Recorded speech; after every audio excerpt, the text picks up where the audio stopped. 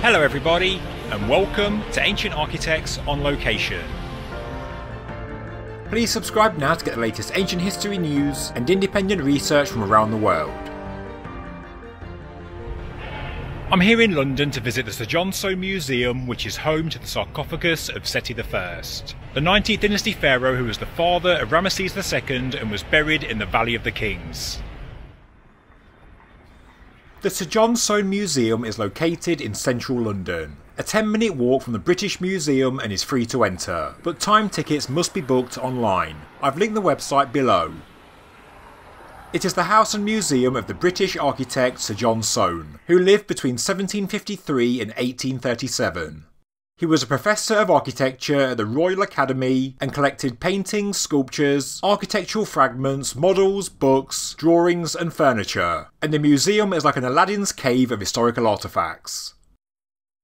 The most spectacular item he acquired was the sarcophagus of Pharaoh Seti I of the 19th Dynasty, and I was given access to film this wonderful artefact, which now lies within a glass case in the museum's basement. This actually made it incredibly difficult to film because the museum is quite dark, but there is natural light directly overhead, so sadly reflections couldn't really be avoided. As you may know, the sarcophagus was discovered in 1817 by Italian explorer Giovanni Belzoni, who tried to sell it to the British Museum, but they declined the £2,000 asking price. Sir John Soane had a great interest in ancient artefacts, so he offered Belzoni the money and he added it to his private collection. It was the most expensive object ever purchased by Soane, and, out of everything inside his collection, this was his most prized possession. Thankfully, the sarcophagus is on display today, 200 years after its discovery by Belzoni, and anyone can view it free of charge. Just see the museum's website for details. After being led down to the basement, I reached this small room surrounded by statues, which, as well as the alabaster sarcophagus of Seti I in the centre, also contains a few other ancient Egyptian artefacts. This is one such artefact, which, as the label says, is a wooden mummy case that formerly belonged to the collection of the Duke of Richmond. It lies beneath an arch in the sepulchral chamber next to the sarcophagus of Seti I. It is thought to have been brought to England by Richard Pocock in the 18th century, and examined by the 2nd Duke of Richmond in 1742. It is made of wood, possibly sycamore, and has been dated to around 1200 BC, making it either 19th or 20th dynasty in origin. But who it belongs to is unknown. This is one of two stelae that is located close to the sarcophagus, and is made of limestone and dates to some time between the 11th and 13th dynasties, which makes it Middle Kingdom between 2030 and 1640 BC.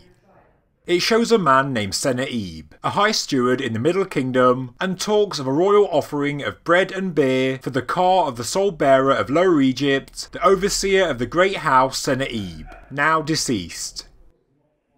The second stela is later, dating to the 22nd dynasty, around 900 BC, and is of a similar size and also made of limestone. On the left we see the standing figure of Neni, and on the right is a man offering a vase of perfume in each hand. Below is another person holding a lotus flower. In the inscription, Neni is given the title Chief of Prophets and is described as deceased. The full majesty of the sarcophagus of Seti I can be seen from the balcony above. Under the arch you can see the wooden mummy case previously described, right next to the glass case that displays the museum's prized object. So, what makes this sarcophagus so special? Well, it once contained the mummified remains of one of the most important pharaohs of dynastic history, Seti I of the 19th dynasty. As pharaoh, Seti reigned between 11 and 15 years, and during his time he reconquered many of Egypt's lost territories, boasting numerous military victories. Some of these are commemorated on the front of the Temple of Amun in Karnak. At Thebes, a magnificent funerary temple was built on the west bank of the Nile, and he began work on another stunning temple in Abydos, which was finished by his son Ramesses the Great. He is also believed to be responsible for the famous Assyrian structure, but as many of you will know, the conventional date is questioned by researchers. Seti I is often overshadowed by his son, but he was considered a great, powerful, successful and mighty king by his peers. His tomb in the Valley of the Kings is known as KV-17 and is the longest ever found at 446 feet in length, and the deepest of all the New Kingdom royal tombs. It was the first tomb to feature colourful decorations on every passageway and chamber. When Belzoni discovered the tomb and the sarcophagus, the mummy had been removed, and wasn't found until 1881 in a mummy cache at Deir el-Bahri.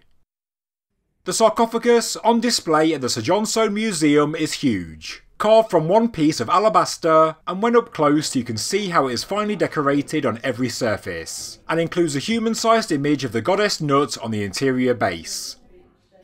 When it arrived at the museum, it was pure white in colour, and inlaid with blue copper sulphate. But years of the London climate and pollution have since darkened the alabaster to the buff colour we see today. The inlay material has also disappeared and fallen out due to moisture absorbed into the sarcophagus. But just what are the beautiful, intricate details incised onto it? Well, we are looking at what, in ancient Egyptian culture, is the sun's journey through the underworld. There are at least two versions known, but the one on the Seti I sarcophagus is known by the modern name of the Book of Gates, a funerary text from the New Kingdom. The book narrates the soul's passage into the next world, which corresponds with the journey of the sun through the underworld during the hours of the night. The sarcophagus shows the underworld divided into 12 portions, which are equated to the 12 hours of the night. Each hour is divided from the next by a gate, guarded by snakes and a god or a warder. Before going to the museum, I acquired this fantastic book written by Ernest Alfred Wallace Budge, which is a detailed look at the sarcophagus inscriptions, and obviously as somebody can write a whole book on the subject, I can only give a general overview in this video. If you get the chance to visit the museum, you will see Osiris in the 5th hour on the outside on the left by the feet, sitting on a throne as Judge of the Dead. On the inside left near the feet is the 10th hour, where the monstrous serpent Apophis lies in wait to destroy the sun, but is foiled by the gods and worshippers who surround Ra. They bind Apophis with cords and chains, and the struggle continues into the next hour when Apophis is finally overcome and Ra is saved. Due to the sarcophagus being inside a glass case, I did find it incredibly difficult to film the details just mentioned, but you can see them all with the naked eye. The book mentioned really is a helpful guide to understand the imagery, with each image and section of the sarcophagus explained in full. The sarcophagus is regarded as one of the most important objects ever discovered in Egypt, and is mentioned in all the studies of the 19th Dynasty and all the religious texts of the period. As well as what we see inside the glass case, John Soane also acquired 18 pieces of the broken lid, fragments of which are still relatively white in colour, and the inscriptions and images are still inlaid with the blue colour that is now missing on the sarcophagus.